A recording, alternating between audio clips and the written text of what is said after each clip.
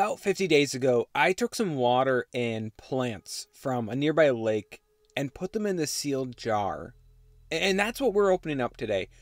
What's it smell like? What's it look like? What life has survived the last 50 days? Those are the questions I'm answering today, and I promise you won't have to wait until the end of this video to get to that part. But first, I think it's important we talk about the story of this jar. See, at first, there wasn't much to see. It was really muddy. The silt took a while to settle, but by the second day, things had started to clear up, and as time went on, I found all sorts of creatures inside. The largest was this ram's horn snail, but there were some smaller snails in there too. This is a back swimmer. Here's a flatworm right there, and another flatworm here. This one's green, and I think that's because of some algae that it has consumed or has some sort of a symbiotic relationship with. The list goes on and on. This jar was clearly filled with life, and by about a week, the water had cleared up considerably. The final tally for different creatures inside of this jar of water was a whopping 23 species at the minimum.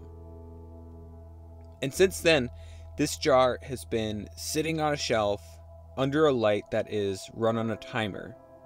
And this is what it looks like now, with a light providing, well, light to the plants inside. This closed aquatic ecosystem has been self-sufficient. The plants, along with a fair amount of algae growth, have made the water a little less clear and much greener, as you can see. Macroinvertebrate life also continues to thrive. These snails spend their day climbing the plants and scaling the glass. These small creatures, known as amphipods, are plentiful inside. It's challenging to get good shots of them because they tend to be pretty fast and not sit still for very long. The same goes for this beetle. There's two of these in here, actually.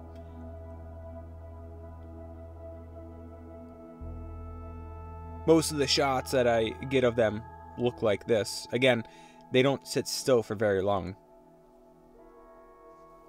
So clearly, life continues to thrive inside of this closed ecosystem. But there definitely have been some changes. Some loss of biodiversity has occurred, which is to be expected with any closed ecosystem.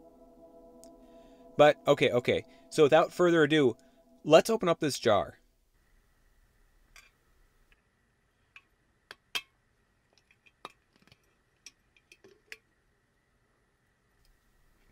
Okay, so I'll admit that was sort of unexpected and honestly sort of underwhelming.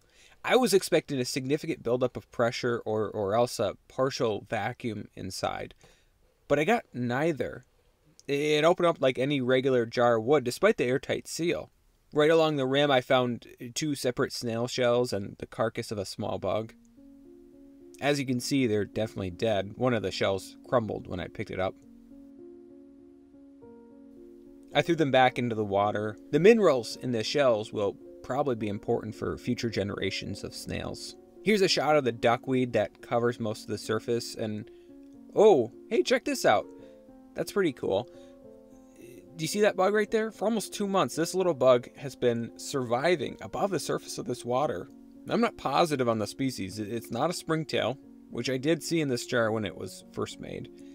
And it doesn't look like a mite either. I suppose this could have been something I gathered in its larval form and is now matured. Not too long ago, I made a similar video about a separate jar that I opened after a full year of being sealed. The smell was, well, it was hard to describe, but not totally unpleasant. Sort of like cooked vegetables. And this one has a similar smell, but is a little bit earthier. And it doesn't smell swampy. There's not that sulfurous smell that often accompanies soft-bottom swamps or soft-bottom lakes. No, it's not really a bad smell at all. It's sort of amazing how well the plants are doing at the surface of this water.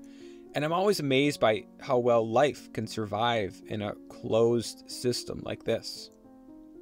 Here's another example. These are near the bottom of the jar. There are dozens of these tiny creatures bouncing around. They're called ostracods, and they weren't this common when I made the jar. So something about this environment they like and has been conducive to their reproduction. Another important... Hey, hang on a second. Do you guys hear that? Ugh, I swear, I can't make it through a single video without... Hey, keep it down! Okay, that's better.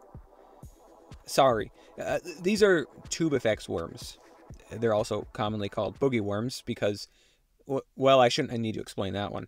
But what's cool about boogie worms or tubifex worms is when they shake their bodies like this, they're not looking for or trying to collect food. That's actually their tail, not their head. And that's actually how they breathe.